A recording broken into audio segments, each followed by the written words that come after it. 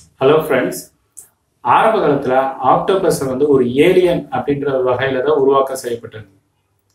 ஆனால் முதுகெலும்பில்லாத உயிரினங்கள்ல மிகவும் புத்திசாலியான ஒரு உயிரினம் எது அப்படின்னு பார்த்தீங்கன்னா இந்த ஆக்டோபஸ் தான். இந்த ஆக்டோபஸ் உடைய சிறப்பு அம்சங்களை பற்றி தான் இந்த வீடியோவில் நம்ம பார்க்க போகிறோம்.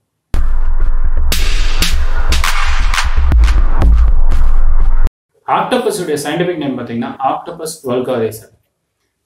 இது பொதுவாக 5 சென்டிமீட்டர்லேருந்து 5 மீட்டர் வரை உயரம் கூடியது.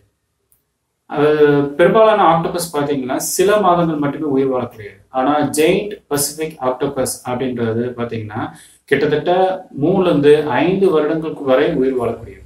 எல்லா ஆக்டோபஸுமே விஷத்தன்மை கொண்டது.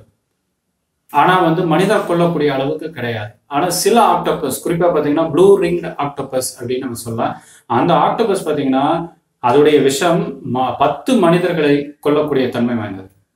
அது ஏதாவது ஒரு மனிதனை தாக்குச்சு அப்படின்னு பார்த்தீங்கன்னா அதுலேருந்து டெட்ரோடோடாக்சின் அப்படின்ற அந்த விஷம் பார்த்தீங்கன்னா உடனடியாக சுவாச தடை ஏற்படுத்தி மனிதனை கொல்லக்கூடியது.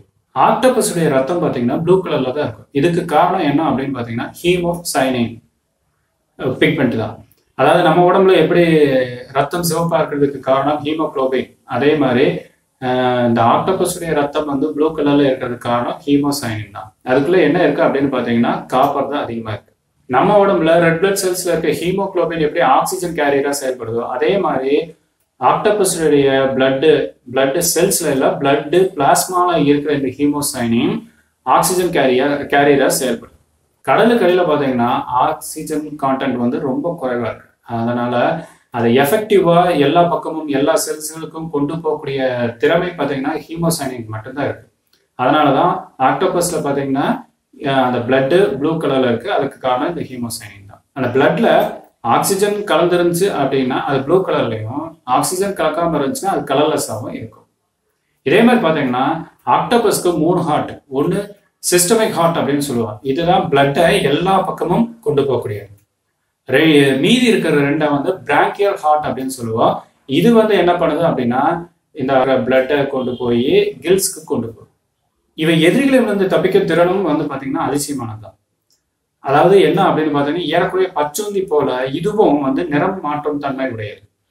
அதாவது என்ன பண்ணும் அப்படின்னா இதுக்குள்ள இருக்க அந்த பிக்மெண்டட் செல்ஸ் அப்புறம் ஸ்பெஷல் மசில்ஸ் இதோட உதவியோட இது தனக்கு பின்னாடி இல்லை சுத்தி இருக்கிற அந்த கலரு, அதுக்கப்புறம் இல்லை பேட்டர்ன் இல்லை டெக்ஸ்சர், இதுக்கு தகுந்த மாதிரி தன்னை மேட்ச் பண்ணிக்கும்.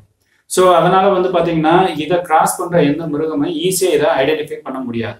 அப்படியே சில சமயம் இந்த ஆக்டோபஸ் எதிரி மீன்களிடம் மாட்டிக்கிச்சு அப்படின்னா இது உடம்புல ஒரு ஸ்பெஷல் சாக் இருக்கு. அந்த ஸ்பெஷல் சாக்ல பார்த்தீங்கன்னா மெலானின் கலந்த ஒரு பிளாக் இங்க் இருக்கு. அந்த பிளாக் இங்கை ஸ்ப்ரெட் அவுட் பண்ணும். ஸோ அதனால ஈஸியா இது தப்பிக்கக்கூடிய வாய்ப்பு இருக்கு. அதே மாதிரி பார்த்தீங்கன்னா இந்த பிளாக் இங்க்கு அந்த எதிரி விலங்குகளிடம் இருக்கிற அந்த நுகர்வு திறனை பாதிக்கும்.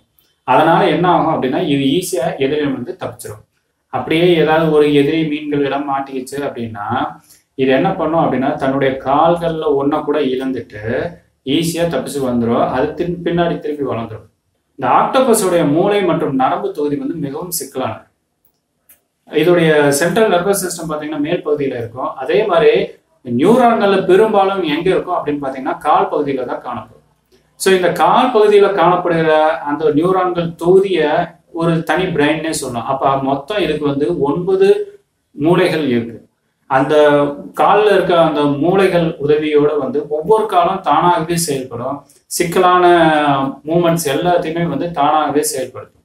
ஆக்டோபஸ் பொதுவாக புத்திசாலித்தனமான, ஆனா இது எந்த அளவுக்கு அப்படின்னு வரையறை எதுவுமே கிடையாது. இது வரைக்கும் அந்த வரையறை நிர்ணயம் செய்யப்படவில்லை. ஆனா இதோடைய புத்திசாலித்தனம் அப்படின்றது பாத்தீங்கன்னா அதோடைய பேரண்ட்ஸ்ல இருந்து வர்றது கிடையாது. என்ன காரணம் அப்படின்னு பாத்தீங்கன்னா இந்த இனப்பெருக்கத்துக்காக மேட்டிங் நடக்கும்போது சில வாரங்கள்லயே ஆண், அதாவது அப்பா ஆக்டோபஸ் இறந்துடும். முட்டை பொரிஞ்சு குஞ்சு வந்ததுக்கு அப்புறம் சில மாதங்கள்ல பாத்தீங்கன்னா அம்மாவும் இறந்துடும். அப்ப இதோடைய அந்த புத்திசாலித்தனம் எங்கிருந்து வருது அப்படின்னு பாத்தீங்கன்னா இதோடைய கற்றுக்கொள்ளும் திறன்ல இருந்து வருது அப்படின்னு சயின்டிஸ்ட் சொல்றாங்க. அதாவது ஏதோ ஒரு விஷயத்த நம்ம சொல்லி கொடுத்தாலுமே அது ஈஸியா கத்துக்கும் அப்படின்றது சயின்டிஸ்ட் சொல்றாங்க. அதே மாதிரி விஷயங்களை long term மெமரியாகவும் short term மெமரியாகவும் store பண்ணக்கூடிய திறமையும் இந்த ஆக்டோபஸ்க்கு. ஸோ ஆக்டோபஸை பற்றி பல விஷயங்கள் தெரிஞ்சிருப்பீங்க. இந்த வீடியோ உங்களுக்கு பிடிச்சிருக்கும்னு நம்புறேன். மறக்காம லைக் பண்ணுங்க, ஷேர் பண்ணுங்க.